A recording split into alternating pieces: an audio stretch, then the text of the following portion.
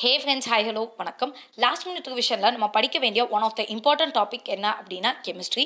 And அந்த கெமிஸ்ட்ரியில் பல பேருக்கு ரொம்ப கஷ்டமாக இருக்கும் அப்படின்னு ஃபீல் பண்ணுறீங்க. ஆக்சுவலி அது அவ்வளோ கஷ்டமே கிடையாது. ஏன் தெரியுமா? சின்ன வயசுலேருந்தே நீங்கள் கெமிஸ்ட்ரி படிச்சுட்டே தான் இருக்கீங்க. உங்களுக்கு பிடிச்சதோ பிடிக்கலையோ கெமிஸ்ட்ரி ரிலேட்டடாக பல விஷயங்கள் படிச்சிருப்பீங்க. நீங்கள் 11th 12th பயோ குரூப்பாக இருங்க, அப்படி இல்லைன்னா கம்ப்யூட்டர் சயின்ஸ் குரூப்பாக இருங்க, கண்டிப்பாக கெமிஸ்ட்ரி படித்து தான் தெரியணும். 2 வால்யூமாக தினக படிச்சிருக்கோம். ஸோ கண்டிப்பாக எல்லாமே ஞாபகம் இருக்கும். அது அவ்வளோ ஈஸியாலாம் மறந்துடாது. பட் என்ன அப்படின்னா அதை தூசி தட்ட போகும். இதை பார்க்க இதெல்லாம் படித்தோம்ல, ஆமாம்ல படித்தோம்ல அப்படிங்கிற மாதிரி நம்ம ஞாபகப்படுத்த போகும். இல்லைப்பா நான் எந்த குரூப்புமே இல்லை, நான் அக்கௌண்டன்சி குரூப்லேருந்து வரேன் அப்படின்னு நீங்கள் சொன்னாலும் டோன்ட் வரி. கெமிஸ்ட்ரிங்கிறது நீங்கள் 10th படிச்சிருக்கீங்க. ஸோ அதனால் கண்டிப்பாக யூஸ்ஃபுல்லாக இருக்கும் அண்ட் ஈஸியாக தான் இருக்கும். கெமிஸ்ட்ரி நினைக்கிற அளவுக்குலாம் கஷ்டமே கிடையாது. அந்த பேஸை பிடிச்சிட்டோம் அப்படின்னா அசால்ட்டாக அடித்து தூக்கிட்டு போயிட்டே இருக்கலாம். ஸோ அந்த பேஸை தான் நம்ம இப்போ பிடிக்க ட்ரை பண்ண போகும். அண்ட் இந்த பர்டிகுலர் வீடியோவில் நம்ம பார்க்க போகுது கொலாய்டல் சொல்யூஷன்ஸ் பற்றி. அது என்னது கொலாய்டல் சொல்யூஷன்ஸ் அப்படிங்கிற பேரே மறந்துச்சு தானே? ஒன்றுமே இல்லை, நம்ம படிப்போம் தெரியுமா, இந்த கேஸும் சாலிடும் சேருது, சாலிடும் லிக்விடும் சேருது, லிக்விடும் ஏதோ ஒன்று சேருது. இதுக்கு பேர்லாம் வைப்போம் தெரியுமா, சால்வெண்ட்டு. ஸோ இந்த மாதிரி பல நேம்ஸ் இருக்கும் தெரியுமா, மெயினாக ஆகோசால் இதெல்லாம் படிச்சிருப்பீங்களா? ஸோ அதை தான் நம்ம படிக்க போகும். இது வந்துட்டு காம்படிட்டிவ் எக்ஸாம்ஸை பொறுத்த வரைக்கும் எக்கச்சக்கமாக கேட்பானுங்க. சும்மா அசால்ட்டாக இதுலேருந்து கேள்விகள் கேட்பாங்க. கண்டென்ட் ஒன்றுமே கிடையாது, மொத்தமே 8 பாயிண்ட் தான் ஞாபகம் வச்சுக்கணும். ஸோ எதோட கலந்தா என்ன ஆகுது அப்படிங்கிறத தான் ஞாபகம் வச்சுக்க போகும். அண்ட் இதில் வந்துட்டு இம்பார்ட்டண்ட்டாக சில டேர்ம்ஸ் ஞாபகம் வச்சுக்கணும். ஒன்று என்ன அப்படின்னா டிஸ்பர்ஷன் மீடியம், இன்னொன்று டிஸ்பர்ஷன் ஃபேஸ். டிஸ்பர்ஷன் மீடியம் அப்படிங்கிறது larger arena. So dispersion medium இப்போ காற்றை எடுத்துக்கலாம். ஸோ இப்போ ஏர் அப்படிங்கிறத டிஸ்பர்ஷன் மீடியம்னு வச்சுக்கலாம். இப்போ நம்மளை சுற்றி காற்று இருக்கா, இதான் நம்மளோட டிஸ்பர்ஷன் மீடியம். இந்த காற்றுல ஏதோ ஒன்று கலக்க போகுது. அந்த எது கலக்குதோ அதை நம்ம டிஸ்பர்ஷன் ஃபேஸ்ன்னு சொல்கிறோம். ஸோ அதிலோட லிக்விட் கலக்கலாம், இல்லை அதோட சாலிடு கலக்கலாம். எது கலந்தாலும் அது மூலியமாக ஒரு சொல்யூஷன் ஃபார்ம் ஆகுது பார்த்தீங்களா, அதுதான் நம்மளோட கொலாய்டல் சொல்யூஷன் அப்படின்னு சொல்கிறது. ஸோ இது வந்துட்டு நிறைய நேச்சுரல் ஃபினாமினாஸில் நடக்குது. கிளவுட் ஃபார்மேஷனில் இருந்து நம்ம கண்ணால் பார்க்கக்கூடிய பல விஷயங்கள் இந்த கொலாய்டல் சொல்யூஷன்ஸாக தான் இருக்குது. அண்ட் இந்த மிக்சர்னால தான் நடக்குது. சரி, அதெல்லாம் வேணாம்ப்பா, சிம்பிளாக எனக்கு இன்னும் கொஞ்சம் ஞாபகம் வச்சுக்க மாதிரி சொல்லு அப்படின்னு நீங்கள் யோசிக்கிறீங்க. ஓகே, நம்ம சொல்லிடலாம். இப்போ என்ன அப்படின்னா தண்ணி எடுத்துக்கோங்க. இப்போ தண்ணியில் நீங்கள் வந்து உப்பை போட்டு கலக்க போகிறீங்க. ஓகேயா, நான் ஏன்டா உப்பு போடணும் அப்படின்னு தான் கேட்குறீங்க. பட் போட்டு கலக்கணும்னு வச்சுக்கலாம். இப்போ இந்த தண்ணியில் நீங்கள் உப்பை போட போகிறீங்க. போடப்படுற உப்பு அப்படிங்கிறது ஃபேஸ், அதாவது டிஸ்பர்ஷன் ஃபேஸ். எதில் போடுறீங்க? தண்ணியில் தானே போடுறீங்க.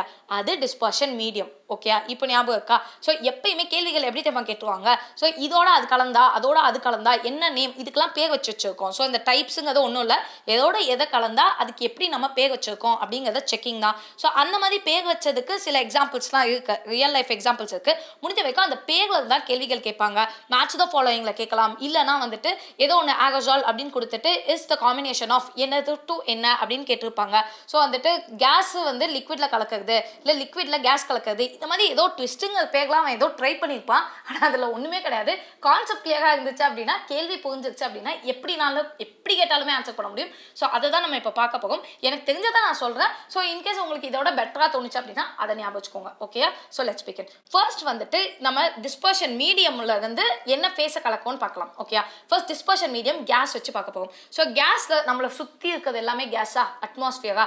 இந்த கேஸில் லிக்விடை கலக்க போகும். ஓகே, லிக்விடை கலந்தா என்ன கிடைக்கும் அப்படின்னா அதுக்கு பேர் ஆகோசால். சரி, அப்போ சாலிடை கலந்தாலுமே அதுக்கு பேர் வந்துட்டு ஆகோசால் அப்படிதான். ஸோ இப்போ கேஸ் இருக்கு, கேஸில் நம்ம எதையோ கலக்க போகும். கலக்கிறது லிக்விடாக இருந்தால் அதுக்கு பேர் ஆகோசால், இல்லை சாலிடாக இருந்தாலும் அதுக்கு பேர் ஆகோசால் தான். ஓகே, நல்ல ஞாபகம் வச்சுக்கோங்க. ஏன்னா கேஸ் அப்படிங்கிறது என்னது, ஆகல எதையோ ஒன்று சொல்யூட் பண்ணுறோம், தட் இஸ் கலக்கவும். ஸோ ஆகோசால் அப்படின்னு ஞாபகம் வச்சுக்கோங்க. ஓகேப்பா, கேஸில் லிக்விட் எங்கே கலக்கவும் அப்படின்னா கிளவுட்ஸ் எல்லாம் இருக்குல்ல, கிளவுட்ஸ் மூலியமாக என்ன வருது, மழை தானே வருது, லிக்விடாக தானே மழை வருது. அப்போ கேஸில் லிக்விட் கலந்ததுனால வரக்கூடிய அந்த ஆகோசால் என்ன ஒரு எக்ஸாம்பிள் அப்படின்னா கிளவுட்ஸ். ஸோ கிளவுட்ஸ் அப்படிங்கும் போது அதுக்கு சிஸ்டர்ஸான நம்மளோட மிஸ்டும் ஃபாகுமே வந்து இந்த ஆகோசாலோட பார்ட்டிகல்ஸ் தான். அப்போ ஈஸியாக கொஸ்டின் கேட்கலாம், மிஸ்ட் இஸ் அன் டேஷ் அப்படின்னு சொல்லிட்டு ஆகோசால் ஃபோமு அப்புறம் எமல்ஷன் இப்பெல்லாம் கேட்டால் நீங்கள் என்ன எழுதுவீங்க, ஆகோசால்னு எழுதுவீங்க. கரெக்டு தானே? ஈஸியாக இருக்கா?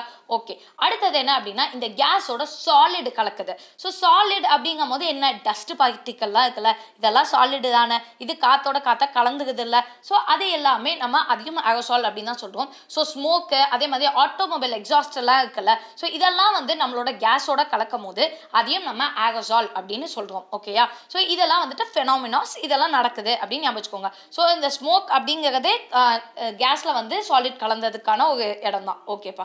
அடுத்தது கேஸில் லிக்விட் கலக்குது, லிக்விடில் கேஸ் கலக்குது, அண்ட் அதே மாதிரி லிக்விடில் லிக்விடே கலக்குது. ஸோ இதெல்லாம் பார்க்க போகும். இப்போ இந்த இடத்துல என்ன மீடியம்? லிக்விட் அப்படிங்கிறது மீடியம். லிக்விடை ஞாபகம் வச்சுக்கோங்க, ஏதோ லிக்விட், தண்ணியை ஞாபகம் வச்சுக்கோங்க. ஓகே, தண்ணியில் கேஸை கலக்க முடியுமா அப்படின்னா முடியாது. ஸோ சில லிக்விட்ல நம்மளால கேஸை கலக்க முடியுமா? அப்போ அதுக்கு பேர் என்ன அப்படின்னா ஃபோம். ஃபோம்னா ஒன்றும் இல்லை, இந்த ஷேவிங் க்ரீம்லாம் நம்ம பசங்களாம் யூஸ் பண்ணுவாங்க, நம்ம அப்பாலாம் யூஸ் பண்ணுவாங்களா? ஸோ அது பார்த்தீங்கன்னா ஒரு மாதிரி ஏதோ ஊதின மாதிரி இருக்கும்ல. அப்போ அதெல்லாம் என்ன பண்ணியிருப்பாங்கன்னா அந்த ஏதோ லிக்விடில் நல்லா அதில் கேஸை ப்ரெஷரைஸ் பண்ணி அனுப்பிச்சிருப்பாங்க.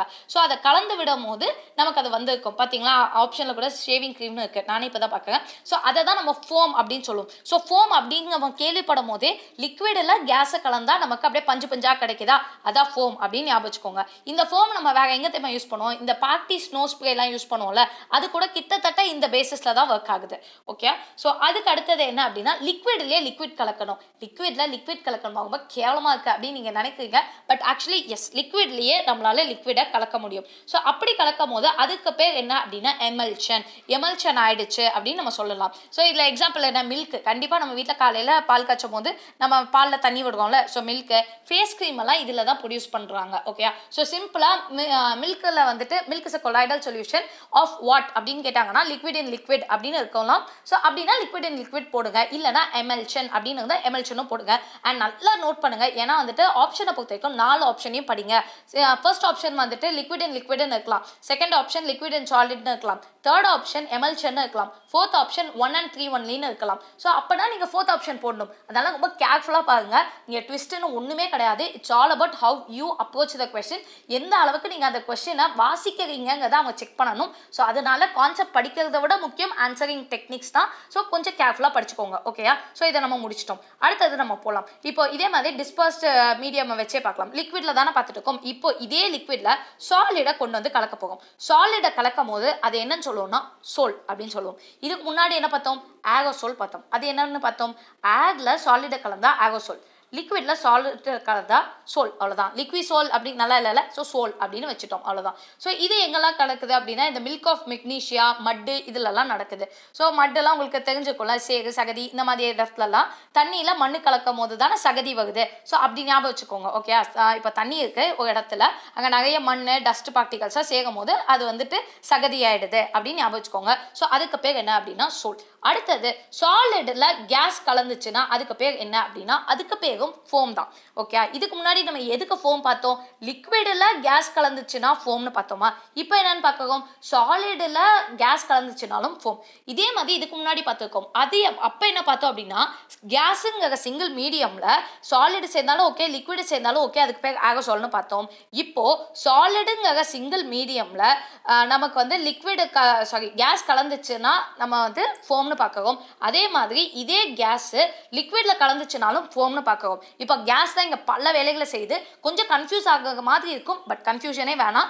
கேஸுக்கு வேலை இல்லை, அது பண்ற எல்லா வேலையும் நம்ம சிங்கிளா தான் கன்சிடர் பண்ணுவோம். ஸோ கேஸ் ஒரு மீடியமா இருக்கும் போது கேஸு கூட லிக்விட் வந்தாலும் சரி, சாலிட் வந்தாலும் சரி, அதை நம்ம ஏரோசால்னு சொல்லுவோம். கேஸ் ஒரு ஃபேஸா இருக்கும் போது அது போய் லிக்விடோட கலந்தாலும் சரி, இல்லை சாலிடோட கலந்தாலும் சரி, அதை நம்ம ஃபோம் அப்படின்னு சொல்லுவோம். ஓகேயா? இப்போ இந்த ஃபோமுக்கான எக்ஸாம்பிள் என்ன அப்படின்னா ரப்பர், ஸ்பாஞ்ச் எல்லாம் இருக்குல்ல, நம்ம விளையாடுவோம்ல. ஸோ இது எல்லாமே வந்து நமக்கு ஃபோம் கேட்டகரியில தான் வருது.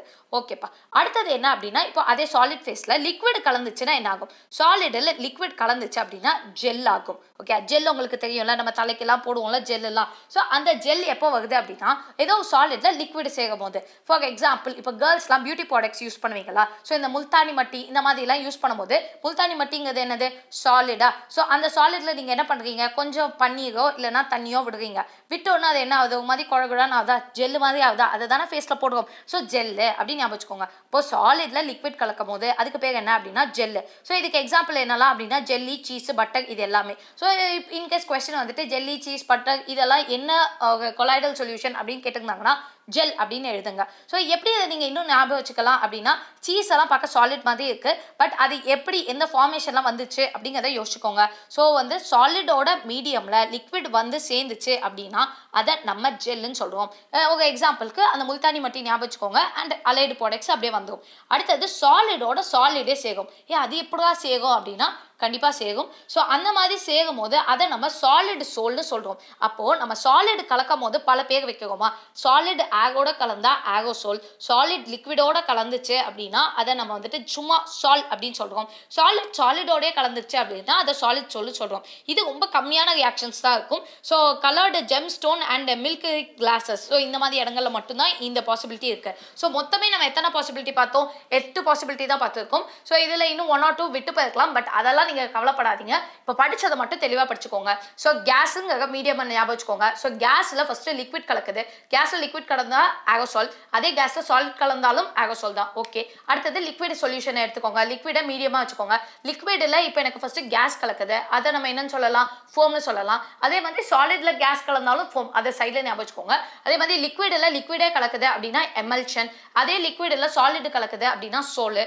அது இப்போ நெக்ஸ்ட் சாலிட் போயிடுங்க. சாலிட்ல கேஸ் கலந்தா என்ன, ஃபோமு, சாலிட்ல லிக்விட் கலந்தா ஜெல்லு, சாலிட்ல சாலிடே கலந்துச்சு அப்படின்னா சாலிட் சோலு. அவ்வளோதானா, ஞாபகம் வந்துச்சா? அந்த எக்ஸாம்பிளை லைட்டாக ஞாபகம் வச்சுக்கோங்க. இனிமேல் இதில் எந்த கேள்வி வந்தாலும் உங்களால் ஆன்சர் பண்ண முடியும் நான் நம்புறேன். ஸோ இது உங்களுக்கு ஓகேயா, புரிஞ்சிச்சா அப்படிங்கிறத சொல்லுங்க. இல்லை எனக்கு புரியவே இல்லை அப்படின்னாலும் அதையும் கண்டிப்பாக கமெண்ட்ல லீவ் பண்ணுங்க. ஸோ தட் எனக்கு தெரியும் இன்னும் எந்த மாதிரி பெட்டராக உங்களுக்கு சொல்லலாம் அப்படின்னு.